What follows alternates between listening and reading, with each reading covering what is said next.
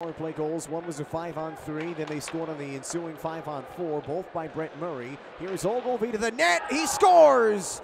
Oh, it was Jack Quinn who gives the Amherst a 5-3 lead with the Amherst third power play goal of the game. What a rush by Quinn. And he goes on a backhand and roofs it. And it's 5-3 Amherst. What a rush by Quinn. The shot blocking machine, Johnny Ludwig. Here is Quinn, holds it there, looks, feeds it down low, they score, Murray. A power play goal for Brent Murray, and the Amherst take a 2-1 lead, 10:56 to go in the first period. Trying to get his first shootout opportunity.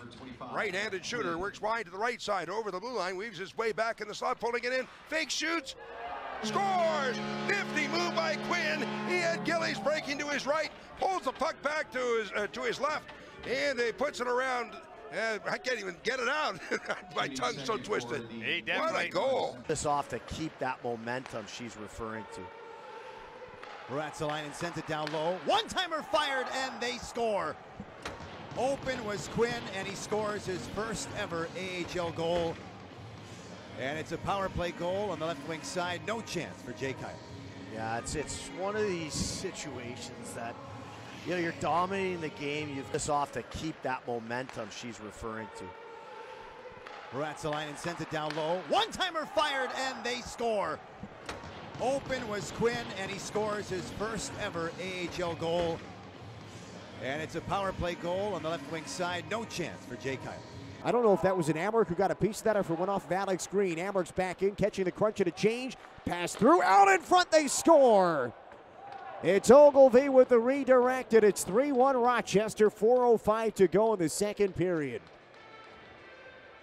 Well, the Amherst caught the crunch on a change. It was a very long shift. The other side, in the corner, taken by newcomer in the Amherst lineup tonight. As they feed up front, they score! Comes out into the blue paint, it's chipped up to the crossbar, down in the net, and the Amherst score here just a minute and 19 seconds in. What a first shift as a center iceman. Jack Quinn showed tremendous patience.